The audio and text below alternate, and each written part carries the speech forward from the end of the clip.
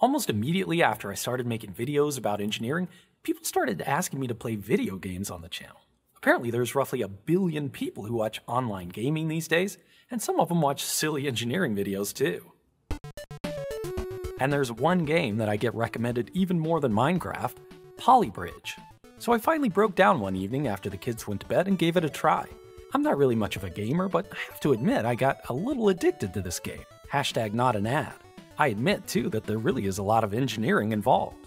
You have different materials that give your structure different properties, the physics are relatively accurate, you get a budget to spend on each project, and your score is based on the efficiency of your design. But there's one way this game is not like real structural engineering at all. If your bridge collapses, you get to try again.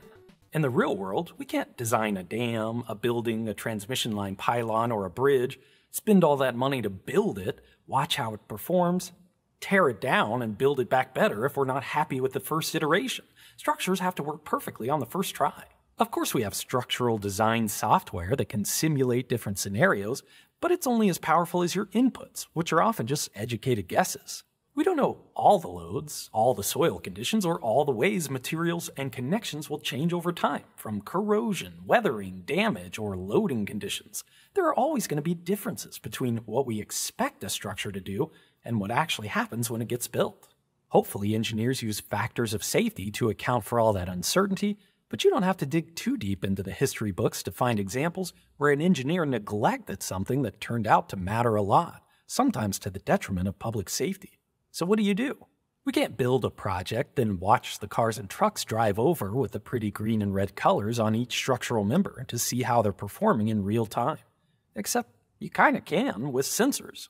It turns out that plenty of types of infrastructure, especially those that have serious implications for public safety, are equipped with instruments to track their performance over time and even save lives by providing an early warning if something's going wrong. I love sensors. To me, it's like a superpower to be able to measure something about the world that you can't detect with just your human senses. Plus, I'm always looking for an opportunity to exercise my inalienable right to take measurements of stuff and make cool graphs of the data. So, I have a bunch of demonstrations set up to show you how engineers employ these sensors to compare the predicted and actual performance of structures. Not just for the sake of delightful data visualization, sometimes even to save lives. I'm Grady, and this is Practical Engineering. In today's episode, we're talking about infrastructure instrumentation.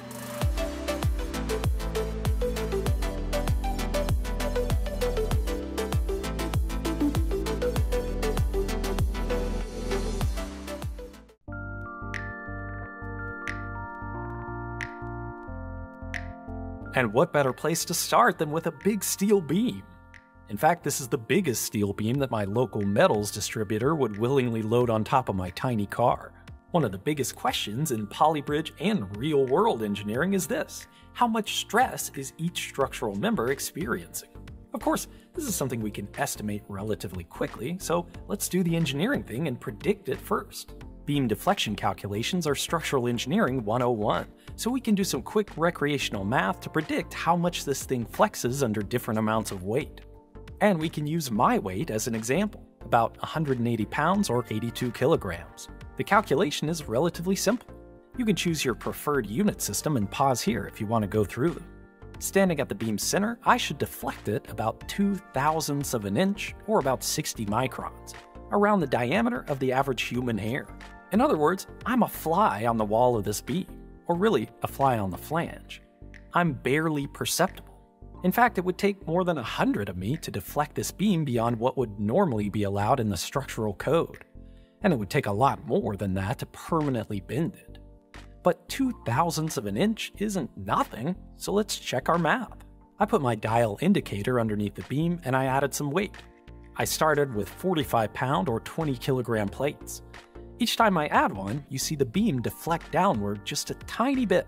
After 3 plates, I added myself, bringing the total up to around 315 pounds or 143 kilos of weight.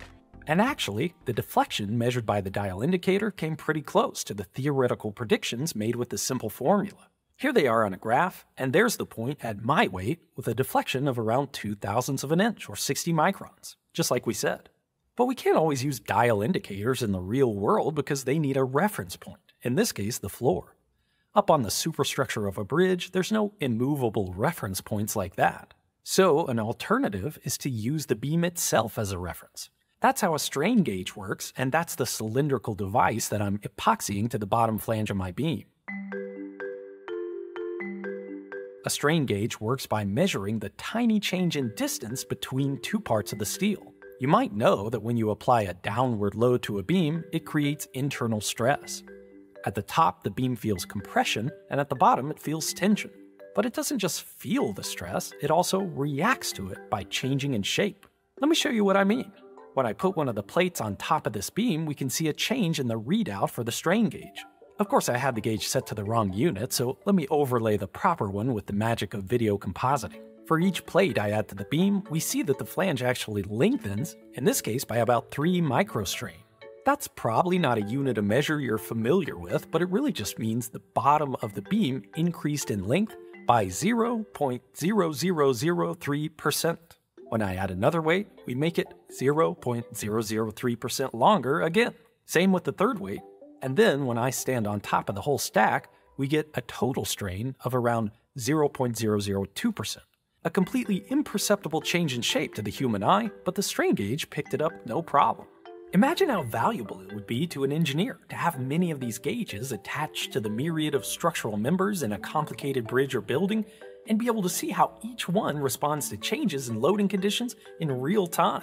You could quickly and easily check your design calculations to make sure the structure is behaving the way you expected. In my simple example in the studio, the gauge is measuring pretty much exactly what the predictions would show, but consider a structure far more complicated than a steel beam across 2 blocks. In other words, any other structure. What factors get neglected in that simple equation I showed earlier? We didn't consider the weight of the beam itself.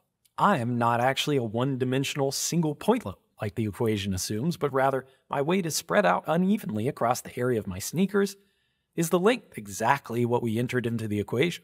And what about 3-dimensional effects? For example, I put another strain gauge on the top flange of the beam. If you just follow the calculations, you would assume this flange would undergo compression, getting a tiny bit shorter with increased load. But really what happens in this flange depends entirely on how I shift my weight. I can make the strain gauge go up or down simply by adjusting the way I stand on top, creating a twisting effect in the beam, something that would be much more challenging for an engineer to predict with simple calculations. Putting instruments on a structure not only helps validate the original design, but provides an easy way to identify if a member is overloaded. So it's not unusual for critical structures to be equipped with instruments just like this one, with engineers regularly reviewing the data to make sure everything is working correctly. Of course, we don't only use steel in infrastructure projects, but lots of concrete too. And just like steel, concrete structures undergo strain when loaded. So I took a gauge and cast it into some concrete to measure the internal strain of the material. This is just a typical concrete beam mold and some ready-mix concrete from the hardware store. And even before we applied any load, the gauge could measure internal strain of the concrete from the temperature changes and chemical reactions of the curing process. Shrinkage during curing is one of the reasons that concrete cracks, after all. Luckily, my beam stayed in one piece. Once the beam had cured and hardened for a few weeks, I broke it free from the mold. Compared to steel, concrete is a really stiff material, meaning it takes a lot of stress to cause any kind of measurable strain. So I got out my trusty hydraulic press for this one. I slowly started adding force from the jack, then letting the beam sit so the data logger could take a few readings from the strain gauge inside. After the 4th step, at just over 50 microstrain, the beam completely broke. Hopefully you can see how useful it might be to have an embedded sensor inside a concrete slab or beam tracking strain over time, and especially when you know about the amount of strain that corresponds to the strength of the material. This is information that would be impossible to know without that sensor cast into the concrete, and there's something almost magical about that. It's like the civil engineering equivalent of X-ray vision. One of the most amazing things about these sensors is their ability to measure tiny distances. 1 microstrain means 1/1,000,000th of the original length, which on the scale of most structures is a practically impossible distance for a human to perceive. But in addition to tiny distances, they're also excellent in measuring changes that happen over a large period of time. A perfect example is a crack in a concrete structure. You can look at grass, but you probably can't perceive it growing, and you can watch paint, but you won't perceive it drying. And you can watch a crack in a concrete slab, like this one in my garage, but you'll probably never see it grow or shrink over time. So how do you know if it's changing? You could use a crack meter, like this one, and take readings manually over the course of a month or a year or a decade, but in many cases, that's not a good use of any person's time, especially when the crack is somewhere difficult or dangerous to access. So just like strain gauges measure distance, you can also get crack meters that measure distance electronically. I put this one across the crack in my garage slab and recorded the changes over the course of a few months. And I know why this crack exists. It's because the soil under the slab is expansive clay that shrinks and swells according to its moisture content. I thought it would be fun to use some soil moisture sensors to see if I could correlate the two, but my sensors weren't quite sensitive enough. However, just looking at the rainfall in my city, you can get a decent idea of what might be driving changes in the width of this crack, which grew by about 0.5 millimeter over the course of this demonstration. Cracking concrete isn't always something to be concerned about, but if the cracks increase in size over time, it could be a real issue. So using sensors to track the movement of cracks over long durations can help engineers assess whether to take remedial measures. And there are a lot of parameters in engineering that change slowly over time. Dams are among the most dangerous civil structures because of what can happen when one fails. Because of that, they're often equipped with all kinds of instruments as a way to monitor performance and make sure they're stable over the long term. One parameter I've talked about before is subsurface water pressure. When water seeps into the soil and rock below a dam, it can cause erosion that leads to sinkholes and voids, and it also causes uplift pressure that adds a destabilizing force to a dam. Instruments used to measure groundwater pressure are called piezometers. They often resemble a water well with a long casing and a screen at the bottom. But instead of taking water out, we just measure the depth to the water level. That's made a lot easier with electronic sensors, like this one. But I don't have a piezometer in my backyard, so to show you how this works, I'm just hooking my pressure transducer to the tap so we can see how the city's water pressure changes over time. I hooked this up to a laptop and let it run for about a day and a half, and here are the results.